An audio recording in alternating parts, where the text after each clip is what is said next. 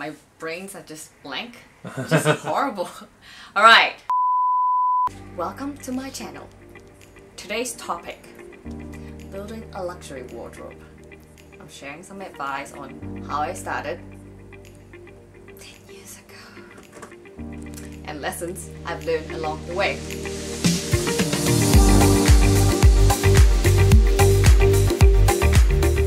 With all the things that is going on with the world right now, people have smaller budget to work with. But people still want to look good. I still want to look good. Ask my boyfriend how many parcels came to the house during the lockdown. I look damn great during the lockdown. Disclaimer. You do not need to wear head-to-toe designers to be stylish. But if you're wanting to invest in a few things, keep on watching. Lesson number 1. Start small. Then build it up when you have more budget to work with. Let me tell you a story. So this is 2010 and I was hired as an art director for this luxury advertising agency in Singapore. And I walk into the job and oh my god, everyone looked great. Designer dress and a Louis Vuitton handbag. And then I was like, oh my god, I'm underdressed for the job.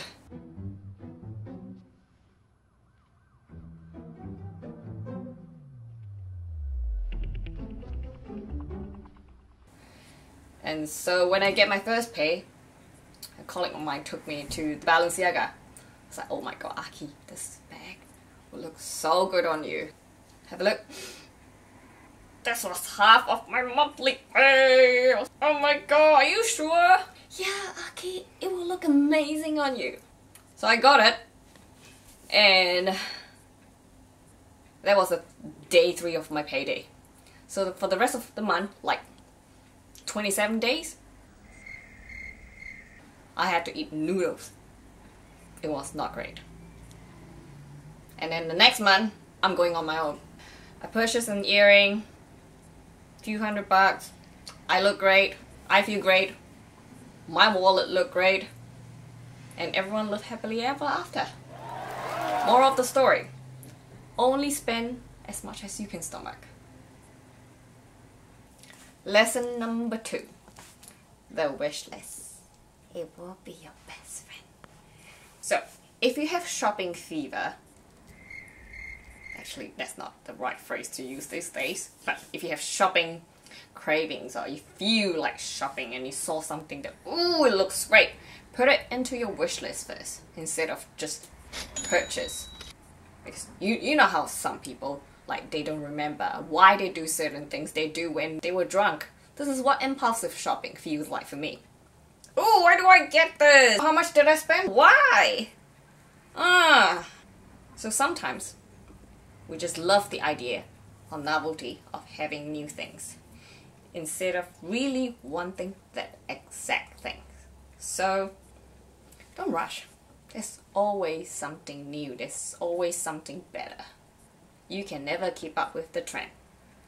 So, wish list, wish list, wish list.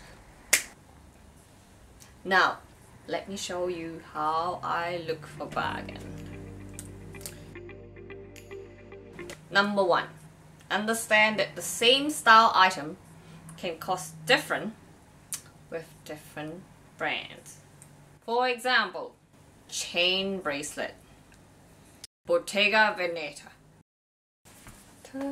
Chain bracelet is a big thing at the moment. It's a big trend. Chain, chain, chain. Lovely. That's exactly what I wanted. Oversized chain bracelet. And then I know that Paco Rabanne also do oversized chain bracelet, and it's one of their signature accessories as well. So let me go to Paco Rabanne. Ooh, my Teresa has them. And look at that. So I will leave that to you to decide.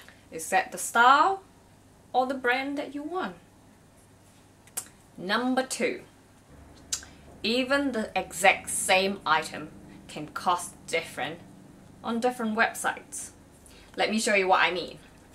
So I've been wanting these beautiful Versace earrings. So I first found them on Forward.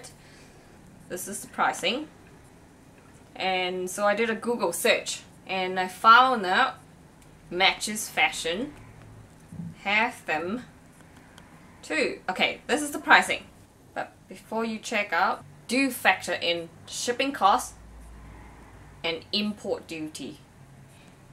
If you are shipping the items to New Zealand, anything below 1,000 is import duty free. So for this instance, this is import duty free. Let me work out the full pricing of this item on Matches and on Forward. Yep, shows you that the same item can cost different on different websites. Interesting. Number 3, you don't always need the newest thing. Try pre-owned, vintage, or outlet. Let's say, I knew I wanted a chain necklace. I've been into this chain trend. It doesn't need to be Bottega, but I still want one from a high-end designer. So I start looking for pre-owned items. This is from Givenchy, and I got it less than 1,000. Let me put a link into the descriptions on a few websites that I trust.